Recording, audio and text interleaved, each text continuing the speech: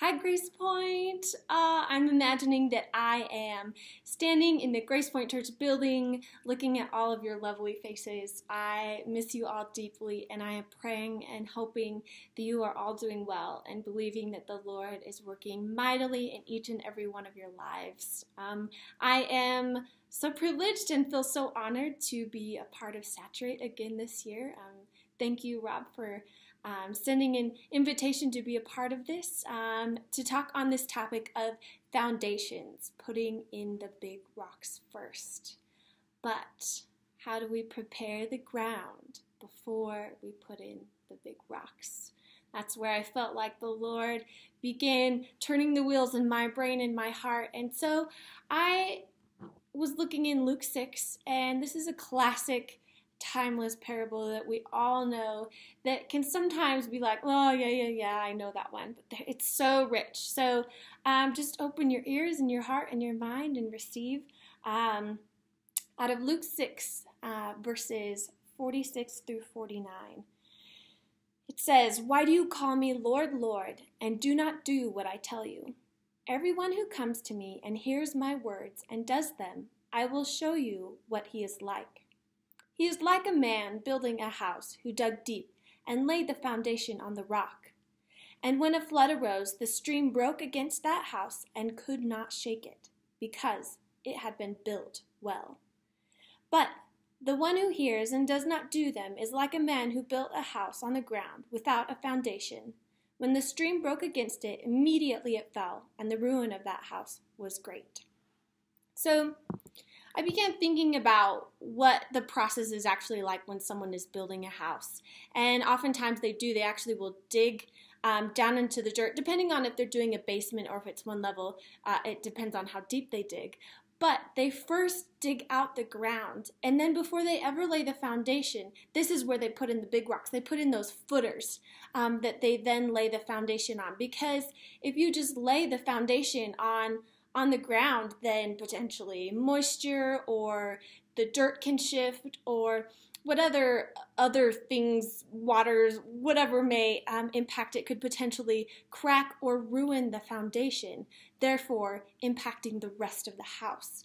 So I just found myself wondering and wanted to present this question before you all, and that's, what do you need to dig up and excavate in order to prepare the ground to lay a foundation? So what is the Holy Spirit saying to you? What do you need to excavate? I found myself one time asking the Lord, what does my foundation look like? And He's so kind in showing the potential and possibility of having such a beautifully intricate foundation, yet it takes work to prepare and to maintain. There's a quote by Morgan Snyder that I feel like really emulates this idea of excavating the ground. And he says, "In the journey to recover the ancient path, we come to the sobering reality that we cannot build before we have properly excavated.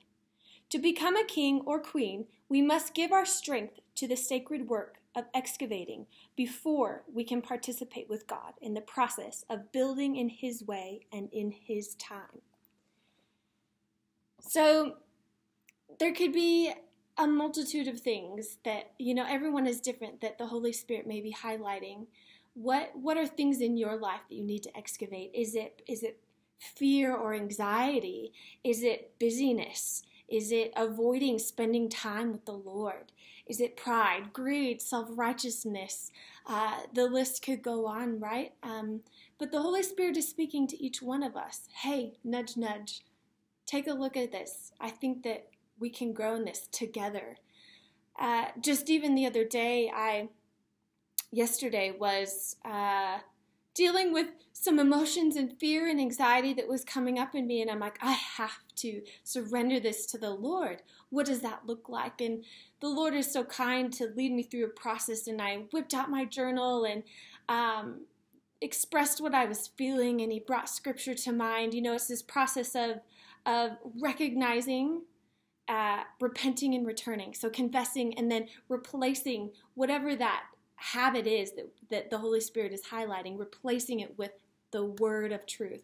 And so we want to prepare the ground so that we can have a solid and firm foundation in Jesus Christ, as we co-labor with Jesus Christ. So, yeah, I just encourage you to ask Holy Spirit how He is working and moving and how He is leading you to prepare your ground, to put the big rocks in.